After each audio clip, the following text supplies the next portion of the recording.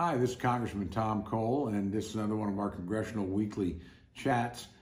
This has been an eventful week, and it's still not over, so some of what I report may not be, or may be overtaken by events. On Congress, we've had a lot of activity, a lot of action, a lot of motion, but not enough movement. Frankly, Congress remains deadlocked on another coronavirus relief bill. That's extraordinarily unfortunate. Democrats remain wedded to their own partisan bill. They actually brought it to the floor on Thursday. It didn't receive a single Republican vote and only passed by 7 votes. 17 Democrats actually chose not to vote for Speaker Pelosi's bill because they knew it was so partisan that it would never be taken up by the Senate, never be signed by the president. There are talks that still continue between Secretary of the Treasury Mnuchin and Speaker Pelosi. I hope for a breakthrough, but frankly, as each day passes, I've become increasingly concerned that we're not going to get to a deal. And that's too bad. The two sides agree on so many things. If Speaker Pelosi would bring the personal paycheck protection legislation to the floor that has supported millions of jobs, saved tens of thousands of small businesses, it would pass overwhelmingly.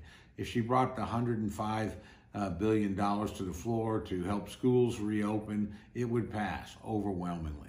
If she brought the one-time payment of $1,200 per adult per household and $500 per child, similar to what we did in the so-called CARES Act, that too would pass and would pass the Senate and be signed by the president.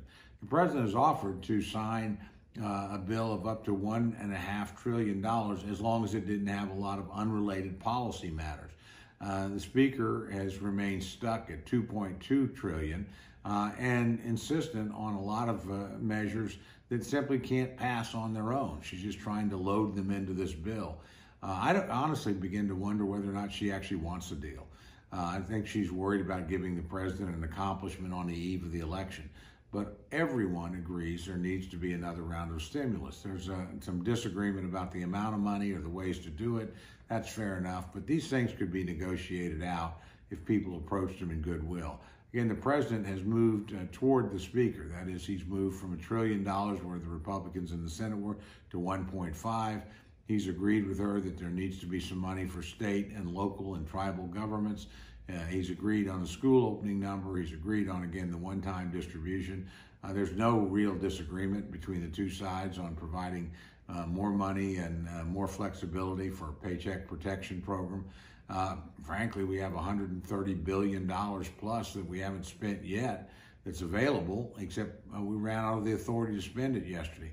Republicans actually have tried to put that measure on the floor. We've gotten some Democratic support, but too many Democrats, again, remain wedded to Speaker Pelosi, who frankly clearly doesn't want a deal and is not willing to negotiate in good faith.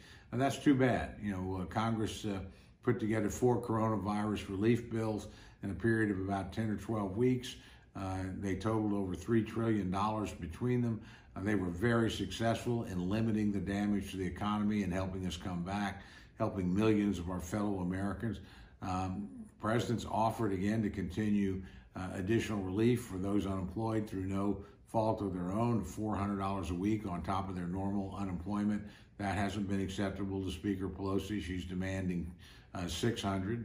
The president actually moved from an initial number to $200 to $400 in an effort to try and work with the Speaker. She's refused to budge, and just as she's refused to budge on most of the other items that are unrelated to coronavirus relief inside her package. So it's Friday morning.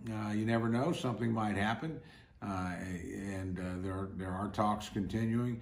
There also the possibility that Congress could be gone for the weekend, could be called into session next week. Certainly I would come back and support a bipartisan package, but I'm sad to report right now we're just not getting the kind of support and activity out of Speaker that we need. You know, honestly, leaders need to lead, and I think in this situation, Republicans in the Senate and the president have been willing to move, but we just haven't gotten much cooperation from the Speaker. I hope that changes, but right now I don't have much expectation that it will. So we're going to keep working at it. We'll see what happens the rest of the day. And just remember to end on a little, let me bring up one other. It's Friday morning, and of course we just learned that the President and the First Lady have been infected by coronavirus. And so our thoughts and prayers certainly go out to them.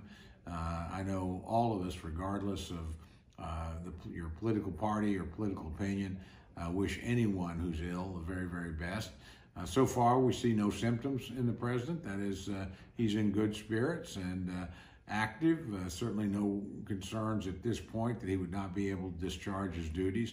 But he's doing the appropriate thing. Having had to quarantine myself, not because I was infected, but because I was exposed, I understand how frustrating it is, but it's the right thing to do. You have to protect other people. I'm proud the President's doing that. We'll keep you posted on his health, although I'm sure you'll be hearing many accounts of that, and hopefully things work out well there, and he and the First Lady show no symptoms and are able to get about their business as quickly as the medical professionals tell them that they can. So with that, it's a reminder, be cautious. Please wear your mask. Please keep socially distanced. Please make sure you wash your hands on a regular basis. Do what your health care professionals tell you to do. And also know that we're not very far away from a vaccine, but you're going to have to continue these measures for a while. So I hope you do. And I wish God's protection to you and your family. Good luck in all things. And I look forward to visiting with you again in the near future.